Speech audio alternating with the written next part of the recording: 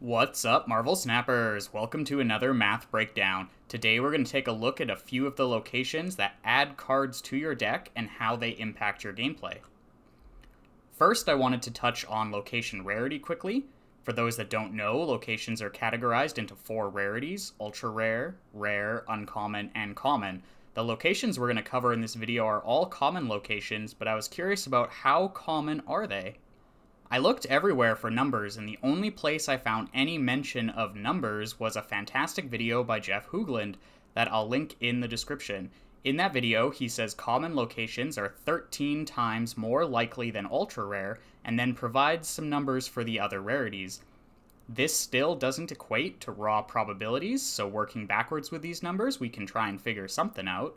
I do not know if these numbers are truly accurate, as there can be other variables we are unaware of, but it was a fun little exercise.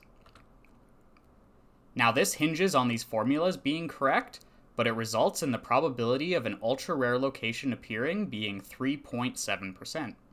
We can work backwards from there, and we get the probabilities of common, uncommon, rare, and ultra-rare being approximately 48%, 30%, 19%, and 3.7% respectively. Again, I want to state that I don't know if these are the actual probabilities in the game. These are just some numbers I was able to calculate out of some vague information. With 58 common locations currently in the game at the time of recording, any particular common location could have a 1.7% chance of appearing. How the game actually handles this is unknown to me though. If you do know, please let me know in the comments. Now let's start with Subterranea and look at how it mucks up your deck if it appears on turn 1. You will draw your initial opening hand of 3, and then 5 rocks get shuffled in before you draw your card for turn 1. The table shows the cumulative odds of drawing a specific card by a particular turn. In a normal game, the odds are definitely in your favor to have a desired card by the final turn. With Subterranea, it is much closer to a coin flip. This can make knowing when to retreat much harder, as the opponent is less likely to have their bomb than normal. We can also look at the odds of how likely you are to draw those rocks. You're basically guaranteed to draw at least one, and if you've ever drawn all 5, that's some really bad luck. We can take a quick look at the numbers if Subterranea is the 2nd or 3rd location revealed. It doesn't change much, but I thought the numbers were interesting. Feel free to pause if you want a better look, but I won't linger on these.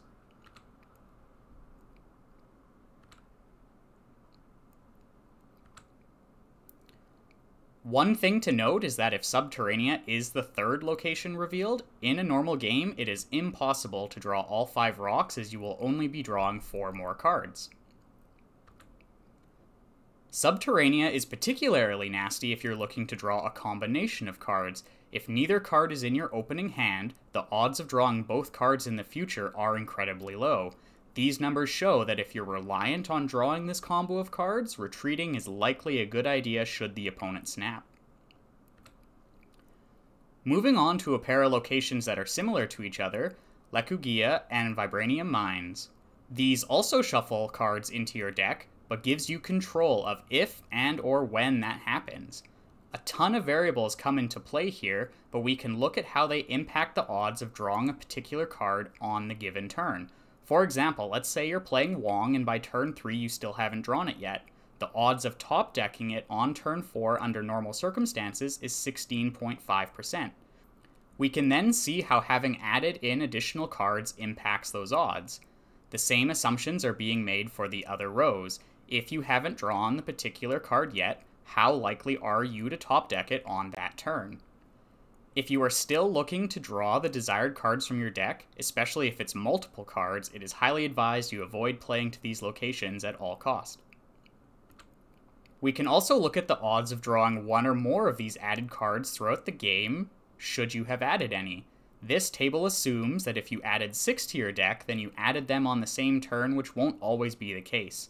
If you played a card to one of these locations on turn 1, you have an 87.9% chance of drawing one of the 3 added cards by the end of a normal game. We are also going to assume you can't play 2 cards on turn 1. There are a lot of variables to get more specific numbers, but these numbers can give you the idea of the odds at work. They are especially helpful in the case of Vibranium, since you may actually want to draw them depending on your deck or the circumstances on the board. As a bonus, we're going to take a quick look at the Raft. I averaged out the power of all available 6-drops in the game at the time of this recording. That number worked out to 8.48 power. Now, this doesn't account for the ability on those cards, but this can be a number you can use when calculating your opponent's range if they got the card from the Raft. I was mostly just curious, so don't take this number too seriously. Thank you so much for watching. Let me know in the comments if you learned anything or you disagree with anything from this video. Your feedback is always appreciated. If there are other locations you're curious about, put those in the comments too.